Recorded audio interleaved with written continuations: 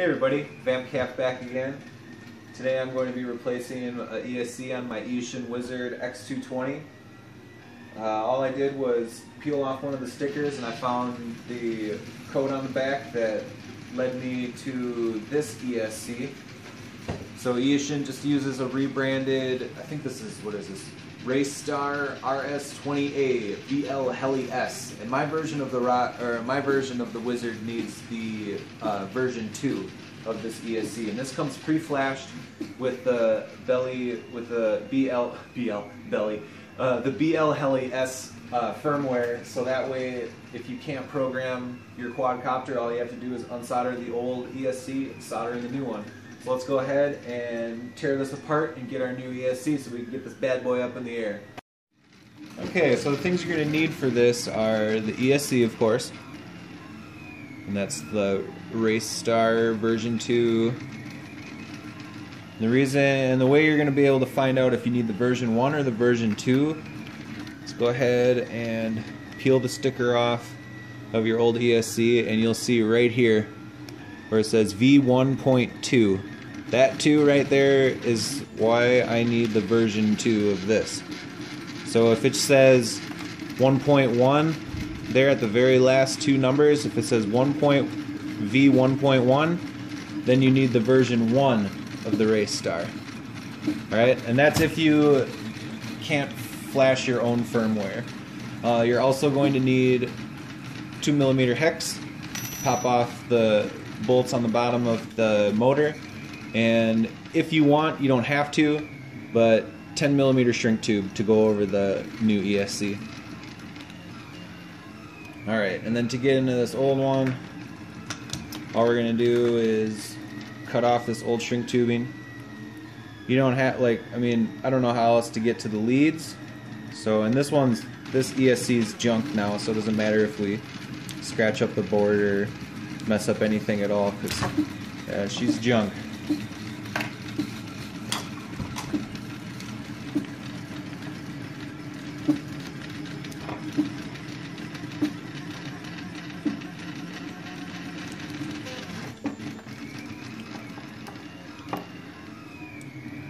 Well, this isn't working.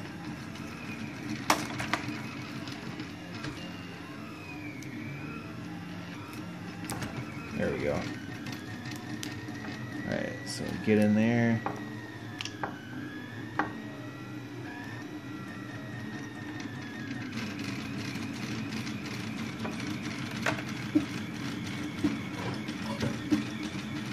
Unsolder the first motor. Or unsolder the motor.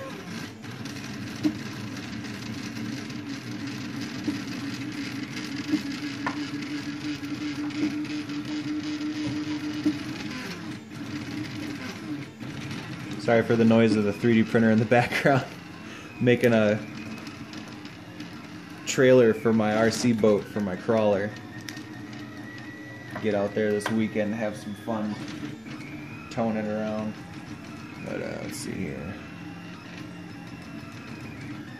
And then unsolder the leads.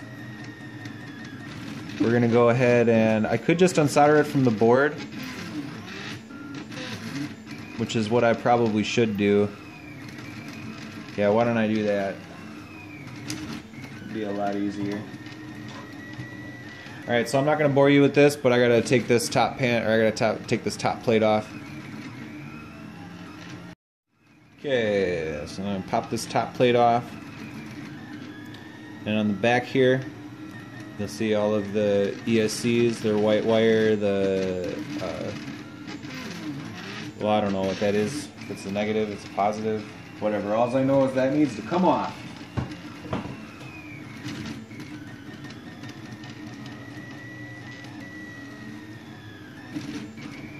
Okay. Good. Come in here on the other board. It's positive and a negative down here.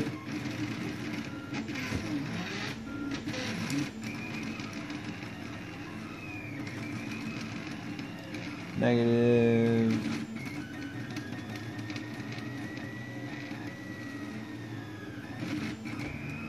Positive.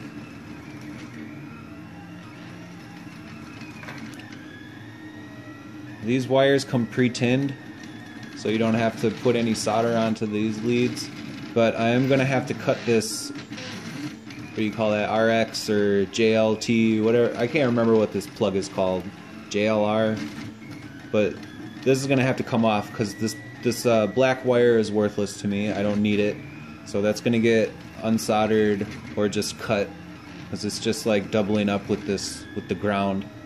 So I don't need that wire because that's not how the Eachine Wizard is set up. And let's see here. Also, I'm gonna have to tin these wires after I cut them off. So I'm gonna show you guys how to do that if you don't know. So let's get these wired up right away.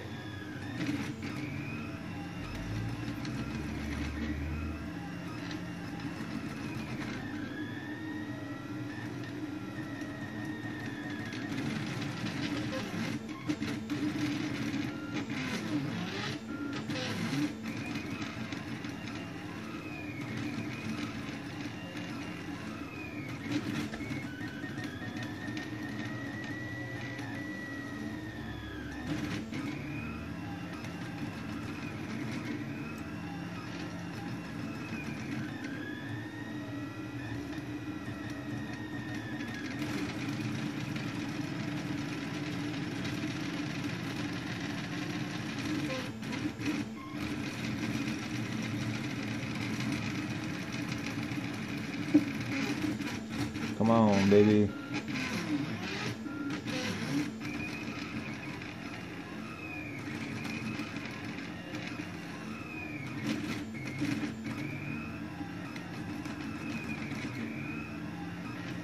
There we go.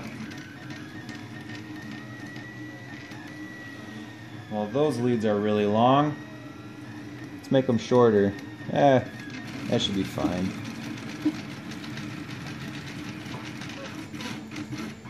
If I run into a problem, we may have to shorten these leads, but this should be okay. Eachine should be okay. Wow, that was dumb. Sorry. Alright. How long has this got to be? Long enough. So, cut off a little chunk of this. Go ahead and untangle this mess. I guess what I could do is just run this black wire to the ground on the board, but it kind of seems pointless.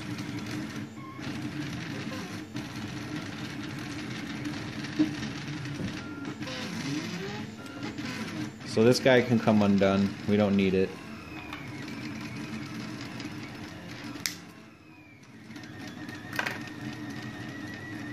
I'm going to strip this wire.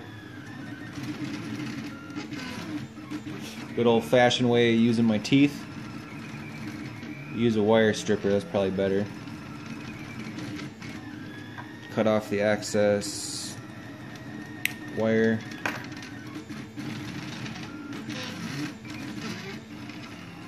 I don't use solder that comes pre-fluxed because it never works for me. I should use it with electronics because flux is very acidic and I could run into problems with that. But I've never liked solder that's pre-fluxed. So I drip a little drop of flux on there. Put a little bit of solder onto your soldering iron. Just a little bit. You're not going to need much. Oh, it's not even going to work.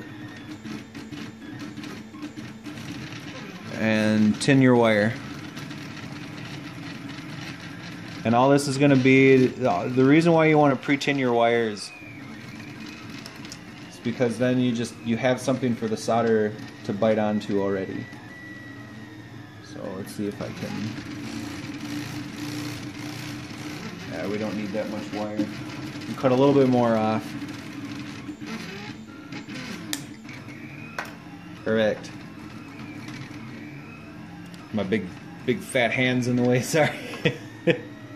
Let's move this camera a little bit. There we go.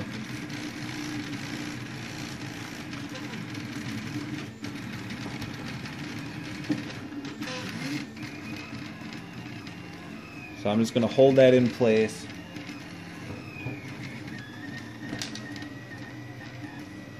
solder it to the board.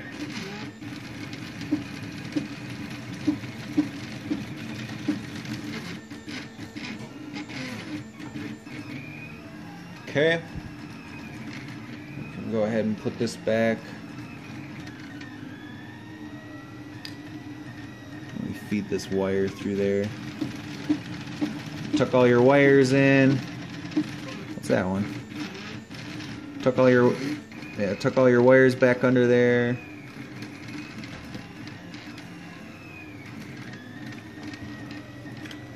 What's the deal? There we go. And I'm just going to put a couple of these nuts on just to hold this plate in place. Sorry for the light being so low. It's kind of late.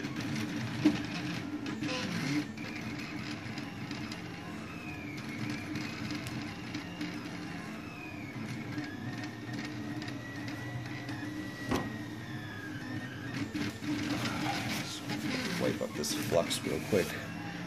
Flux on my table, I'm gonna get yelled at. So these leads are already open on the motor. So all we're gonna do is I'm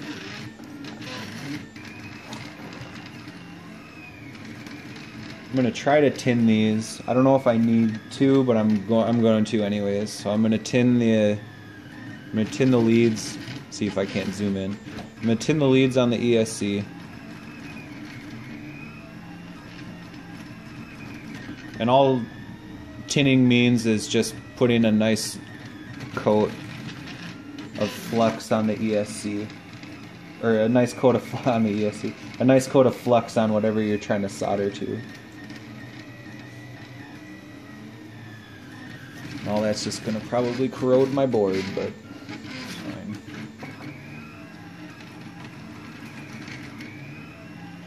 I should really get some solder that's pre-fluxed, but not an issue. I mean, for as quick as this ESC burnt, I can see how I'm gonna have to go through a lot more ESCs with this thing.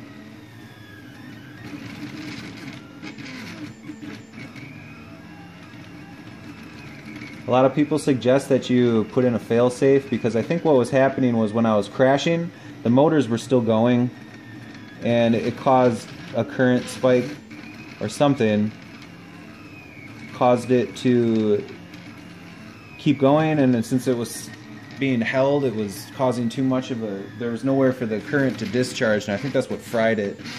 I could be wrong, but oh damn, I didn't put the shrink tube on. That went really well, and I gotta undo them all. Alright.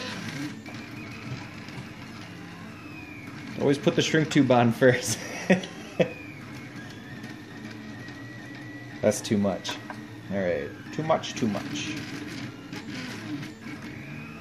Like I said, it's a 10 millimeter shrink tube. Let's zoom out again. 10 millimeter shrink tube.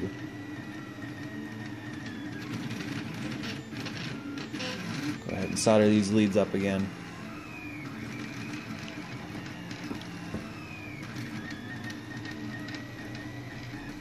Not, you didn't do it right unless you did it twice, right? No, that can't be a saying. Okay, so now we got the motor all soldered back up. We got the shrink tube on, finally.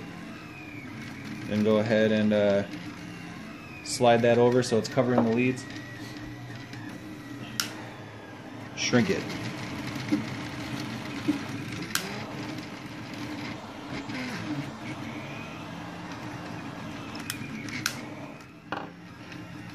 There it is. So now I'm going to just reassemble it, fire it up, and see if it worked. Okay, so we got everything put back together and everything's installed. So let's see if it works.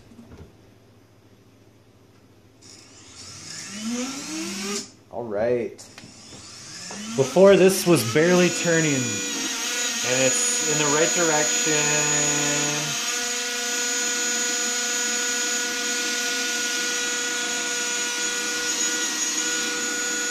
Yep, everything's in the right direction.